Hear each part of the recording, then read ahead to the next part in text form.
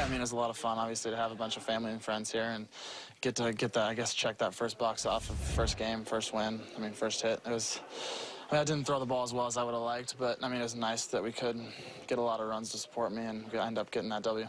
A bit of a weird night with the weather. I mean, how were you able to kind of keep yourself, mentally ready to go out there when the conditions weren't ideal early?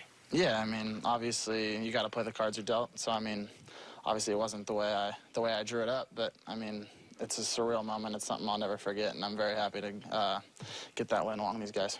How many do you have here? Like 15, 20 friends and family. It was a little late notice, so couldn't get a long flight from California, so.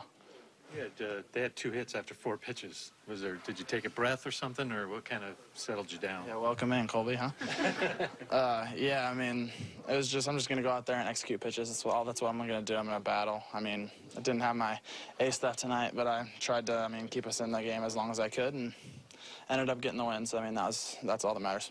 You talk about your friends and family here. What did it mean for you for Austin Riley's game to get postponed and then him drive down here just to watch your debut? Yeah, it's super cool. I mean, we've become pretty close over the last 3 years. So, I mean, he told me yesterday if the game got rained out, he was going to try to make his way down here, and he did. So that was super awesome.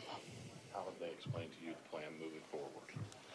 I mean, I think from what I know tonight was just a one-time thing for now. Go back down there, make a few more starts, and then, I mean, my ultimate goal is to help these guys however I can to get to the playoffs and beyond. So, I mean, that's my ultimate goal, and however I can be of service to that and do that, that's obviously my main goal is winning. And so, I mean, that's what I'm going to go out and try to do and try to help these guys do. What are you keeping from tonight's game?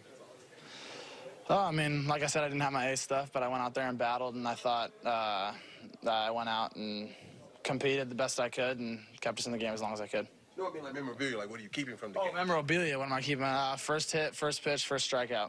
Those are the 3 things I'm keeping. So. You got the bat, the glove, and all that? Yeah, bat, glove. Yeah, I'll keep all that stuff. Probably wear it in 5 days when I go back out there again. Did you just kind of run out of gas, though, in the 6th? Oh, I mean, not really. I thought they hit a couple of decent pitches, and, I mean, they fell in there, and, I mean, one got shot through the hole. I mean, it wasn't that I was out of gas. They just put the bat on the ball, and some fell in for hits. So, I mean, nothing I could do about it. Tell us, Nick.